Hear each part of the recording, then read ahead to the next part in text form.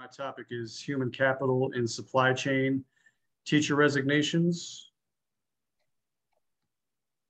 And hold on one second. Just to give you a little introduction and why I picked the topic. I was a teacher for 13 years in a middle school in a county in Maryland. I taught at 2 different schools. And throughout my career, I noticed a high turnover rate at both of my schools. And based on my research, I found out that the middle school level, when compared to elementary and high school, did have the highest rate of resignation. So high 7% for middle and low 6% for elementary and high school. And one second. So, I read the news and listen to the radio, and common explanations for teacher resignations are usually like salary, standardized testing, paperwork. And one of the reasons why I picked this topic is because I kind of noticed a disconnect, at least at my level of middle school in the county I taught, a disconnect between popular explanations and what's actually happening in the public school system. Okay, so this is related to supply chain management. In the industry sector, the traditional supply chain process would be to acquire raw materials, manufacture a product, and deliver that product. In education, you could think of it as students progressing from grade to grade and becoming a high school graduate would be the final product. There's human capital in every stage of the process.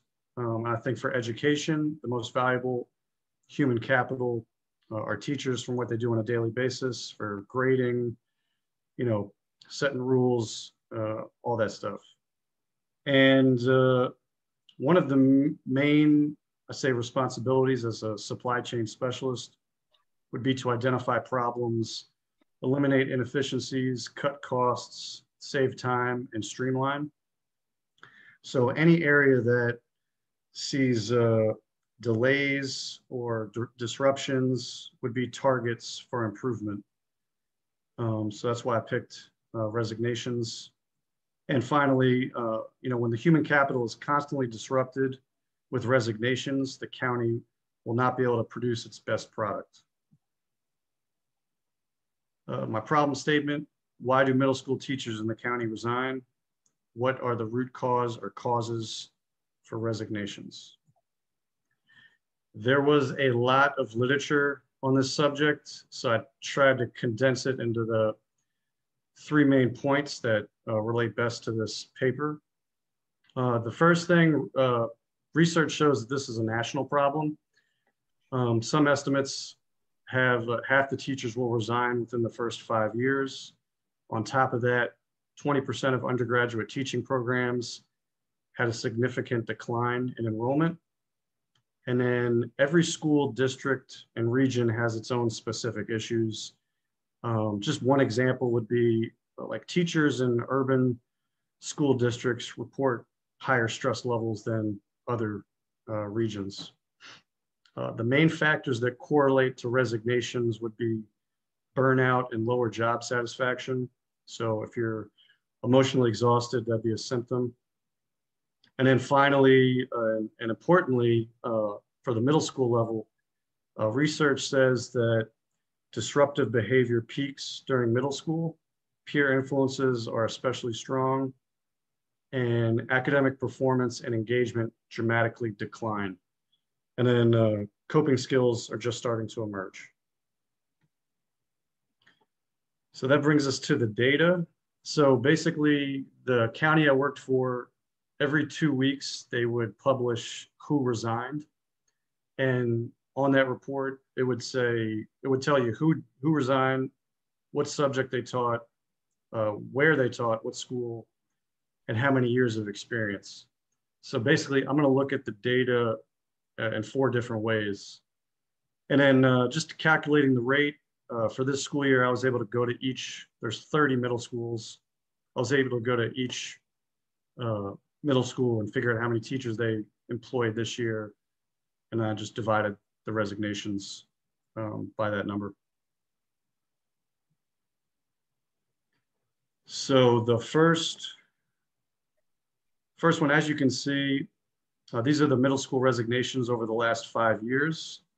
Except for the beginning of the pandemic, it's been pretty consistent. And I attribute that to a couple reasons.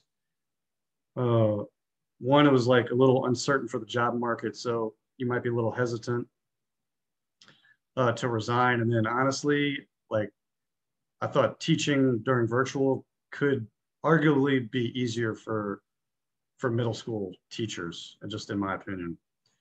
But other than that, it's been pretty consistent. Another concerning piece of data I saw were over half of the resignations occurred within the school months. And logically, it's a lot more challenging to deal with resignations when it's happening mid-year, as opposed to if it's happening in the summer months. Next, I looked at each individual school, and these are the average annual resignation rates per school. And for privacy reasons, I didn't put the name of the school, but there's 30.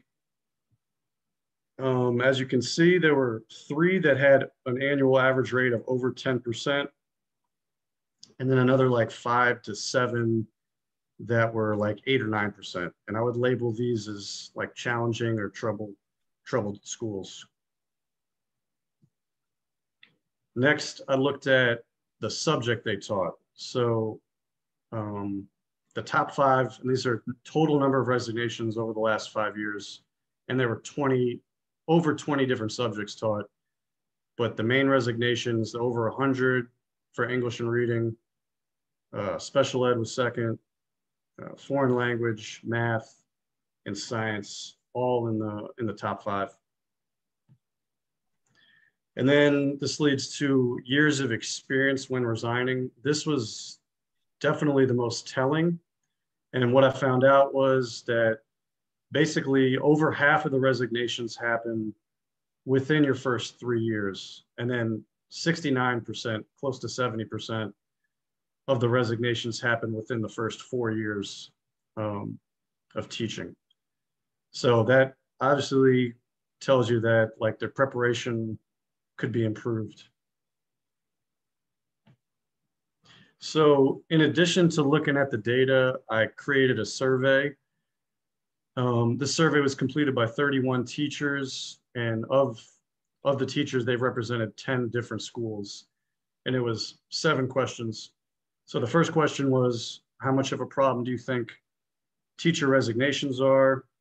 Of the 31 participants, 30 of them said it was either a crisis level or a big problem. So if you are a teacher, you definitely think it's a big issue. So the next question was, what do you think contributes most to middle school teachers resigning? There's a lot going on this page, so I basically highlighted the top 8.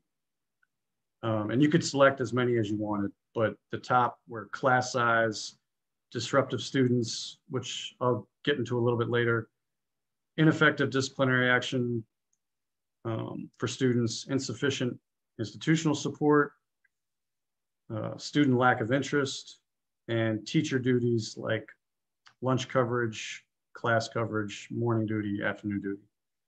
Those were the top 8. So then I had them rank, first to third, what they think their main reasons for resigning were. And I basically, on the bottom of the page, I explained how I did that. But I mean, it's very clear disruptive student behavior doubled the next closest one, which was insufficient institutional support, and then student lack of interest, being on their phones, not doing work, no motivation, which is all kind of related to disruptive students. And just so you know, I had a wide variety of teachers respond. How long have they been a teacher? I had a lot of range in this. And then what subject do you teach? I had a lot of perspectives. I had 10 subject areas respond. So like I said, a lot of viewpoints, a lot of experience, a lot of perspectives. And then of the 31 responses, half of them, about half resigned, about 40% still teach middle school, and then another 10% have transferred to another level. So this takes us into the analysis, and definitely like to acknowledge that, there's a wide variety of reasons for resignations, some which I didn't go over. I mean, some people move, some might be called to the military, some transfer counties and still teach at that level. So there's a wide variety, just to acknowledge that. But having said that, I think the data definitely shows some regularities and patterns. And I think it's quite clear, the data indicates that the root cause of teacher resignations is disruptive behavior. And I classified that as making it difficult for the teacher to deliver planned instruction, students yelling, physical and verbal fights, coming to class late, and any sort of insubordinate behavior.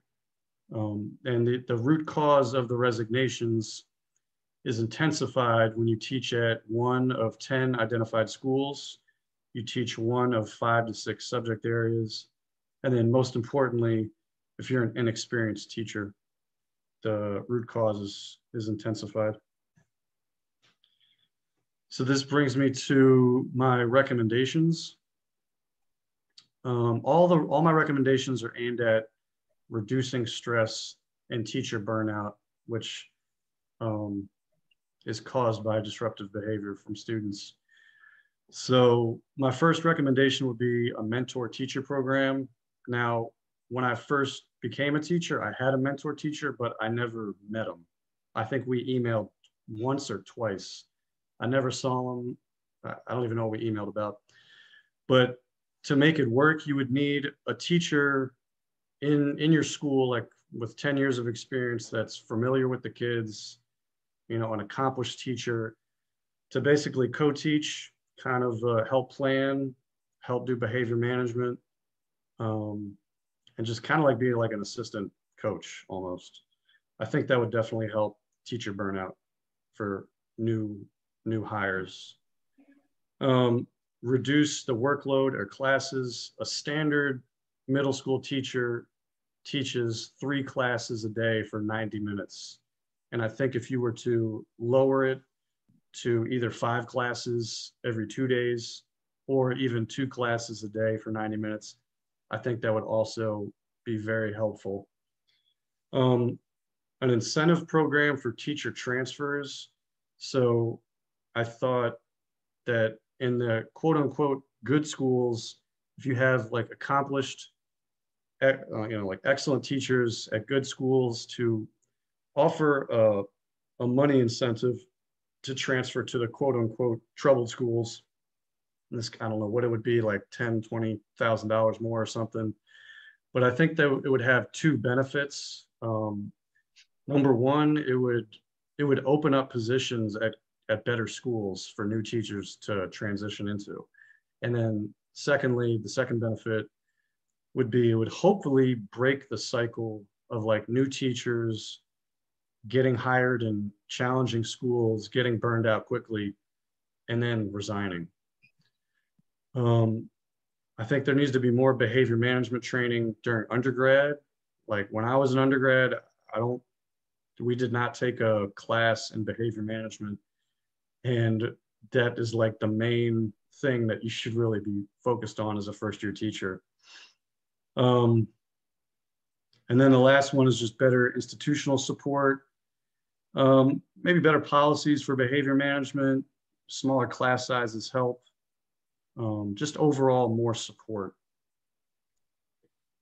And that just brings me to the conclusion.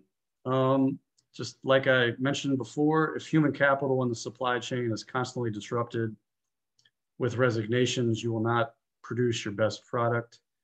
And then lastly, in regard to the recommendations, Investing in the recommendations will likely reduce time and resources wasted on dealing with teacher resignations. So I understand like the recommendations, you'd have to hire more teachers, but it would hopefully balance out with waste. And that's it. Any questions?